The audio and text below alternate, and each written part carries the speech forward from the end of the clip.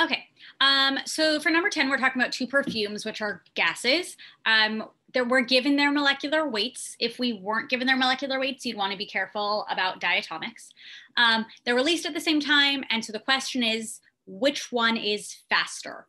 And the one that is faster is always going to be whichever one is lighter, whichever one has a smaller molecular weight. So since perfume B's molecular weight is smaller than perfume A, we know that perfume B is faster. Smaller molecular weight, faster, that's it.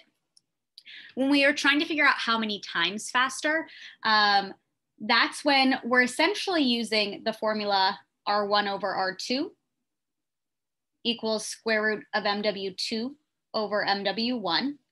However, we don't have 4 different things to plug in.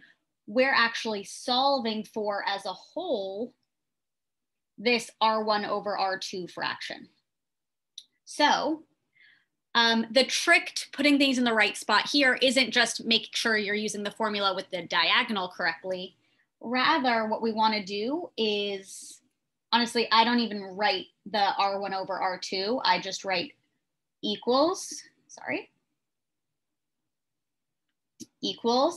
And when we do the square root of the 2 molecular weights, we always want to put the bigger one on top and the smaller one on bottom. That is only for if we're doing how many times faster. If we're doing how many times faster, bigger over smaller underneath the square root is what's gonna put them in the right spot for you to get the answer. So if you wanna simplify that first, you can do 275 divided by 205, which is 1.34. And then when you take the square root of that, you should get 1.158 or 1.16. So it's 1.16 times faster. And I'm not gonna write that, 1.16 times faster. Now for part B,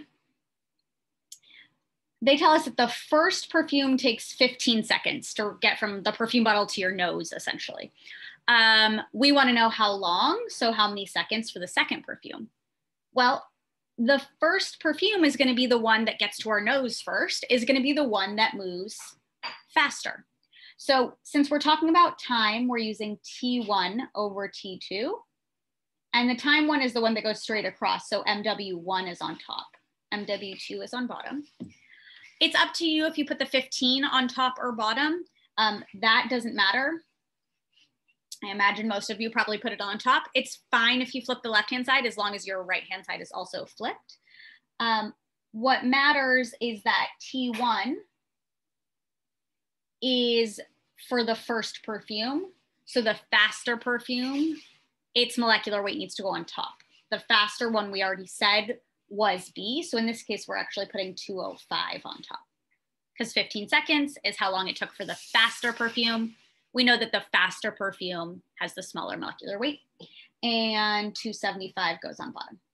So in terms of if the algebra for this freaks you out, do anything you can do in a calculator to start. So you probably in your calculator can type this.